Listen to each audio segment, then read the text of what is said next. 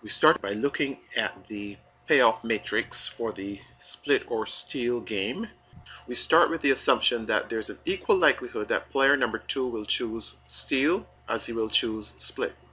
So assuming player number 2 has an equal likelihood of choosing split or steal, player number 1 is going to calculate his expected payoff from choosing steal. Player number 1's actual payoff for choosing steal when player number 2 chooses split will be 100.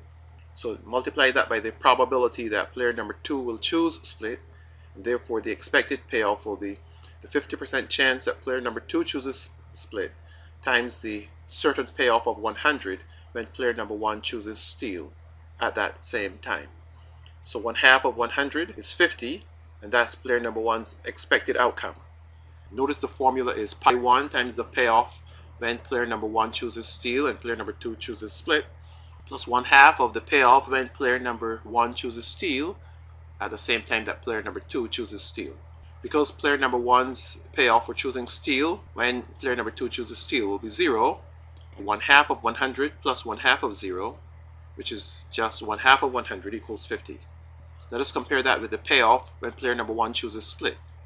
Again, assuming a 50-50 chance that player number 2 will choose split or steal, the only payout is when player number 2 chooses split and player number 1 chooses split. And the payout will be 50 under those terms. So 1/2 of 50 plus 1/2 of 0 is 1/2 of 50, which is 25.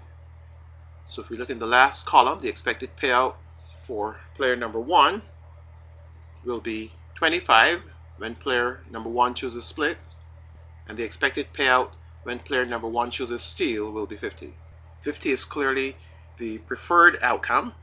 Therefore, player number 1 will opt to choose steal because of the higher payoff. The matrix at the bottom shows the symmetry of the problem. Same numbers for player number 2 as player number 1. So we expect player number 2's expected outcomes to be the same when he chooses the same options as player number 1. So player number 2 will have an expected payoff from choosing split that's equal to 25, 1/2 of 50 plus 1/2 of 0, and an expected payout of 50 when he chooses steal, 1/2 of 100 plus 1/2 of 0. We conclude that both players have it in their interest to choose steal. Of course, if both choose steal, the payout will be 0. So the object of the game is not just to go with what looks as your highest expected outcome, but also to deceive the other person into making a different play so that you can actually get the actual outcome. Clearly then, player number 1 has to convince player number 2 to choose split, because if player number 2 chooses steal, there's no payout. As we go back to the video then, you can see why the lady had to convince the gentleman to choose split, because as long as he chose split, she was going to get a payout of either 50 or 100.